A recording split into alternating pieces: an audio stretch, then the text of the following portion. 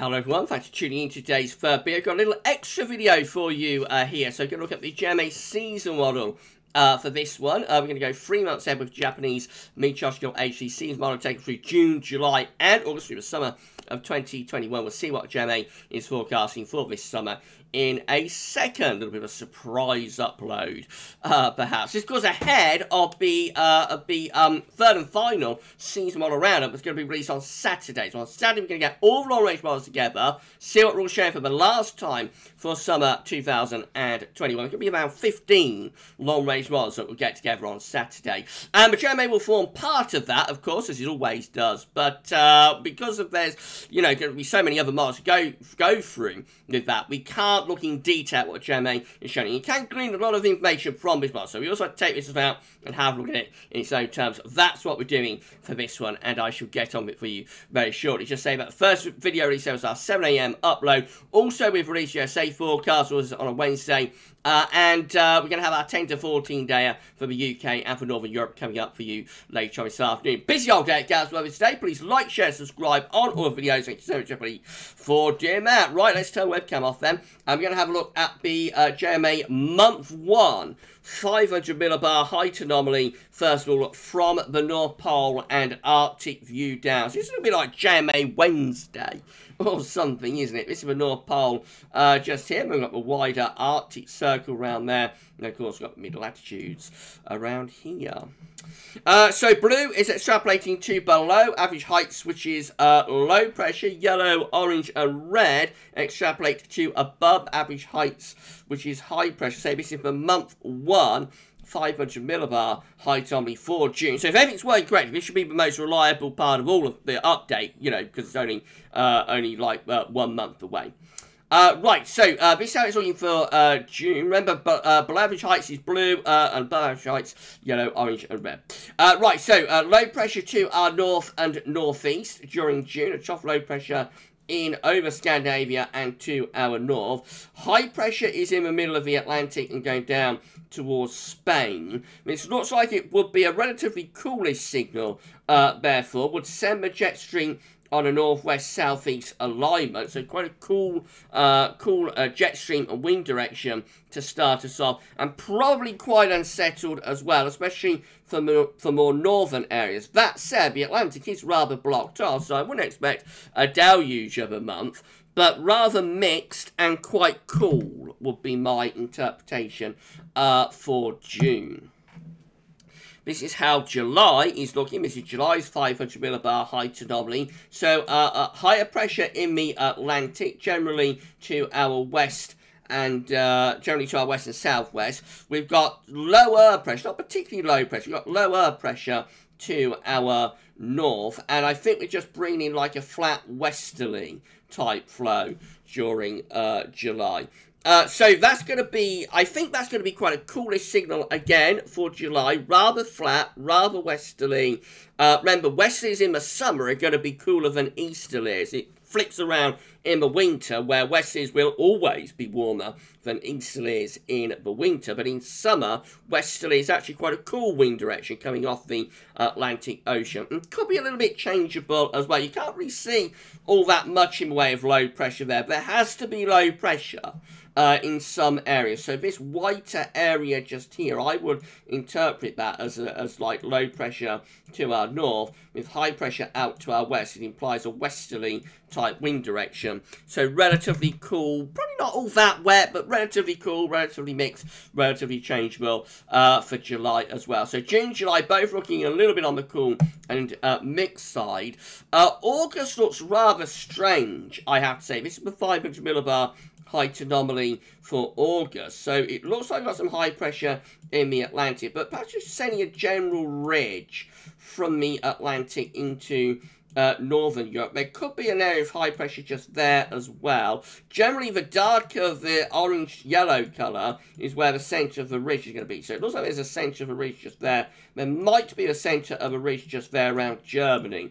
If that's right, it could bring quite a lot of warm or even relatively hot air in from the east. But it is a very strange anomaly that between the two ridges, so the ridge there and the ridge there, this yellow area might actually be a trough Again, there's got to be low pressure somewhere. You look at that, can't really see much in the way of low pressure except over top of the Arctic. That can't be right. You know, some parts of mid-latitudes, of course, will find themselves under a trough of low pressure. So where are the troughs? Probably where the colours are less intense. So I suppose there's definitely going to be a trough through here, for example. That's got to be a trough, I would have thought. But I'm just wondering, with the centre, with like a high pressure centre there, and then a high pressure centre there, whether this yellow area might actually be a trough of low pressure. If you're actually doing something a little bit like that. Anyway, high pressure could be just to our east. If it is, that might start dragging some much hotter air from the east and the southeast in August, because that's 3 months away. So let's see if we can decipher a little bit more from the tropical mid-latitude view. We come back to June. British Isles in the top right-hand corner of the chart as you're looking at it. Now, we can't see the Arctic, Greenland, North Pole. All of those areas are off the chart up here. We've had a look at that view down, though, so we know what's going on. So we know that for June, remember, this is for June. We know that for June, we've got low pressure going to be to our north. We've got high pressure going to be to our west and southwest. It looks like it's sending the jet stream and wind direction on a northwest-southeast alignment. Could be rather cool, therefore, and unsettled in June. The temperature anomaly for June, unsurprisingly, that northwest-southeast alignment to jet stream is being forecast by the JMA to be cooler than average, below average temperatures during June, being predicted there for the UK and for Ireland. For precipitation, a bit of a north-south split, so northern areas are wetter than average. Scotland, Ireland, wetter than average. England and Wales coming out a little bit on the drier than average side. If you have a look at the wind arrows, they're also a little bit difficult to make out, but you can see they are definitely like in a west, northwest, southeast sort of alignment coming in from the Atlantic, a little bit like that. So I think there is a definite sort of west, northwest, northwest, southeast alignment to the jet stream. So that's the reason it's a relatively mixed and coolish signal for June to start us off.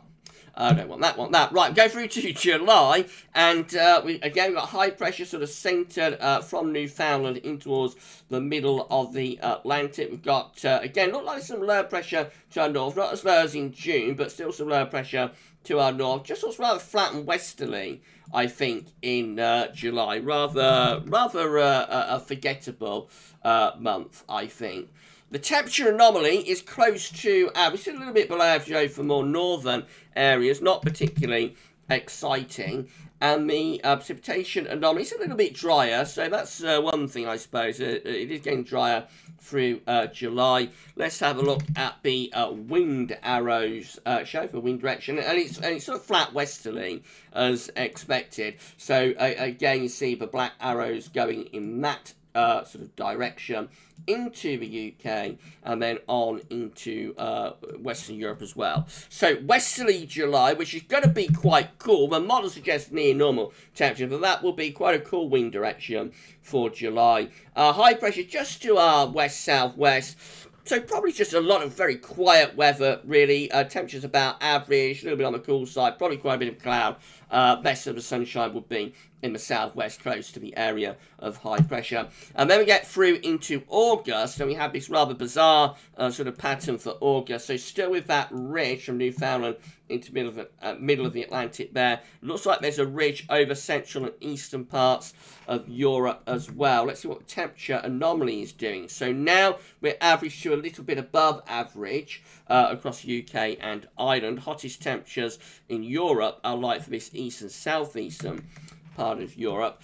It looks a bit wetter, actually, and a little bit surprisingly so. August goes a little bit wetter than average, so it's a more unsettled month, even though temperature's a bit higher. Maybe there's some volatility around. But I say it's a very bizarre 500 millibar high dominance. Let's see what the wind direction is doing. So that is actually looking easterly in August. So it looks like we're bringing in easterlies. You see the black arrows coming in from the east through there. If we come over here to this side of the chart, again, the black arrows are in from the east. There's a sort of a meeting area that takes place around here between westerlies and easterlies. So I think there's a trough of low pressure through there. I think there's a trough of low, despite what 500 millibars show all those yellow colours, I think there's a trough of low pressure through here, where we've got these westerlies and easterlies meeting, and within that trough of low pressure through there, of course, we might start to push up heavy showers of thunderstorms